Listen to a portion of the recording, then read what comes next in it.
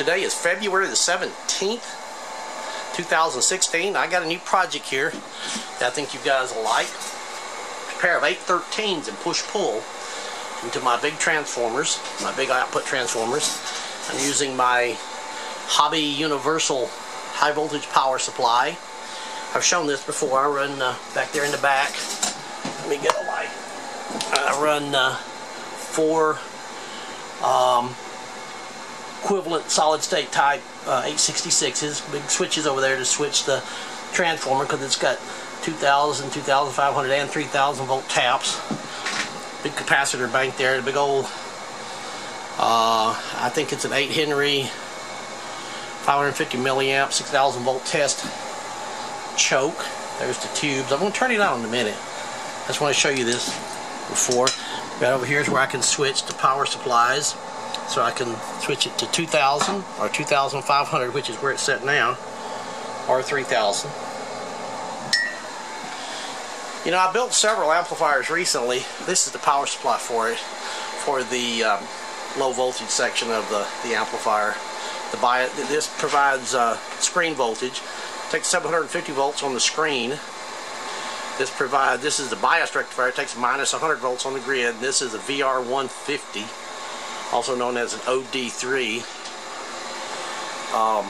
which is a regulator, and then I got a bias adjustment here that I can take off of this regulated supply to power this guy. Haven't powered it up yet. I will in just a second. But let me show you another couple of things. These old tubes, it came out of these boxes right here, but these are apparently not the original boxes that the tubes were in, except in January 1944. Excuse me, the code dates on the tubes are 1961.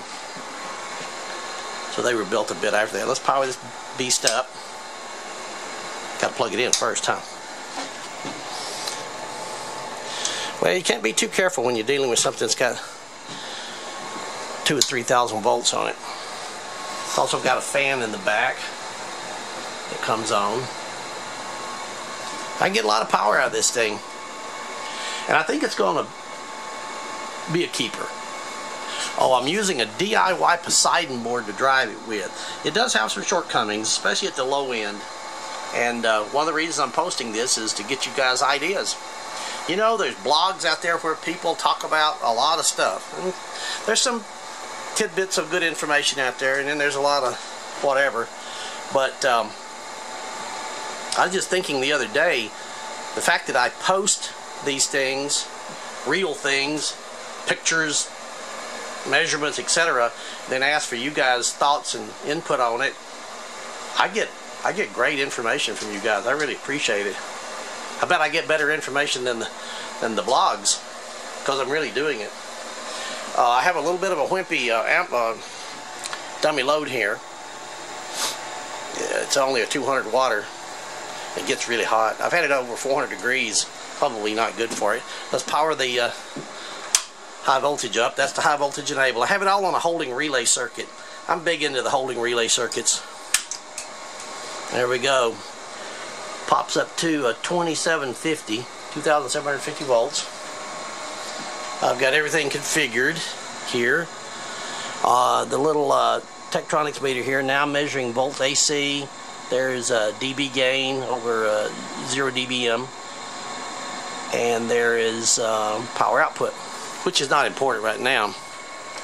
It's not doing anything because I got it turned down. So I got it attenuated 33 dB. Well, let's unattenuate it some. Let's set it up there.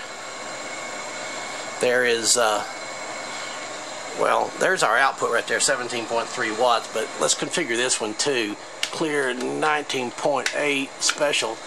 And then we get the same number up there, 17.26 there, 17.3 there. There's our THD at a kilohertz. There's our THD at 17 watts. If we increase it 10 dB by flipping this to 0, if our amplifier gain is linear, this should pop up to 172 or thereabouts. How about that? Look at our THD. It's amazing. Isn't that a beautiful sine wave? I've got it washed out here, I'm sorry. There we go. Now that's a little too bright. It's daytime around here in El Paso and the sun is really bright. But anyway, look at there, it's 189 watts, 190 watts at 0.4% THD. You may be able to even hear it just a tiny bit. There's the 5U4 up there and the voltage regulator. And that little, can't see much of a filament in that 6X5. You got to be careful here. This thing is on. The measurements that I did on the transformer with the impedance bridge I have is just right on. Absolutely love it. Absolutely. Now, this thing performs extremely well at everything, excuse me, at 100 hertz and above. Once I get down below 100 hertz, my driver board over here peters out. I can measure that by putting my oscilloscope across it, you know, and watching both channels at once, what's driving the grids and what's coming out of the grids. I mean, what's coming out of the plates and the transformer.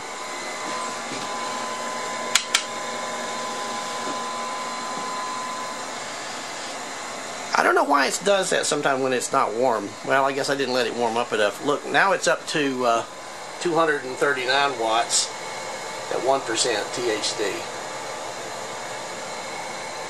There it is. It's steady now. Should let it warm up a little bit more. How about that? Well, I was going to get there, but I guess it got there for me. 200. This one says it's 227, 28 watts.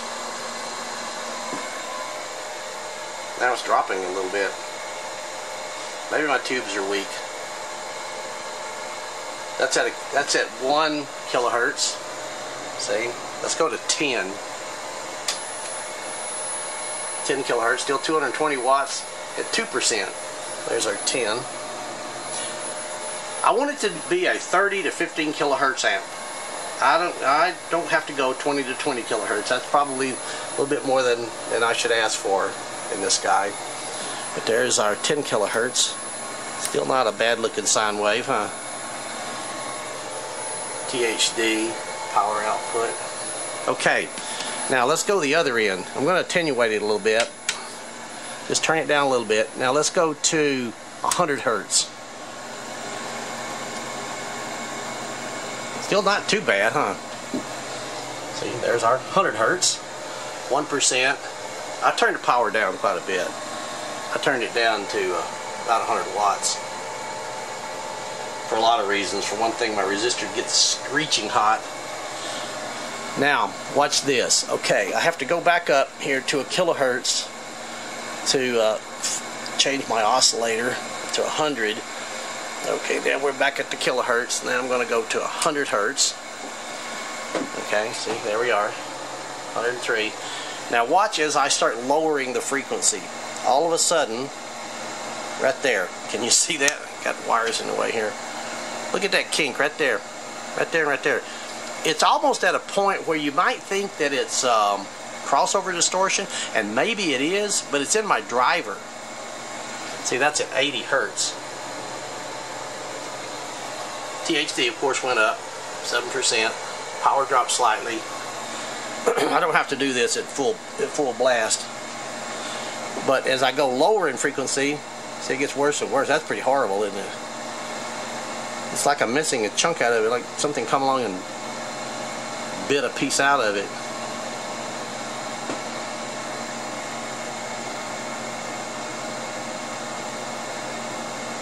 Now, okay, with all that said, let's turn the lights back on. What I did is I modeled this amplifier primarily after this Altec 260A. Here it is right here. That's where I got the 750 volts. With the transmitting tube, RCA transmitting tube manual tells you the same thing. They run 1800 volts on the plate. I can do that too by switching. But anyway, the primary difference is this little transformer right here. I don't have that, but I have one kind of close. This guy right here. I tried putting in this guy right here. This is like a 6V6 push-pull output transformer, and I just didn't use the secondary for anything. And it went in and it didn't work. It had a very strange low frequency oscillation to it. But I'm thinking about trying this.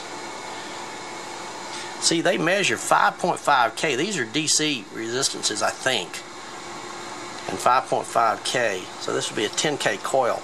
This one only measures 3K across it. Across the entire primary. What do you think? Any suggestions to improve the low frequency response? Any of your thoughts on it would be appreciated. Otherwise, everything else in it is right. Yeah, see, there it is. This idling, that's at low frequency. They get kind of red low frequency. A little bit of red, I believe, is okay in an 813. But if I go back up to a kilohertz, and then especially drive it even harder,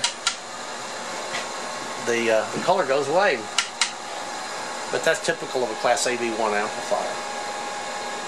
See, I'm back up to 240 watts, and the color goes away. I can hardly perceive color here real. I know the camera has kind of a strange reaction to infrared, or near infrared, right above it, I suppose. But anyway, that's my latest and greatest project.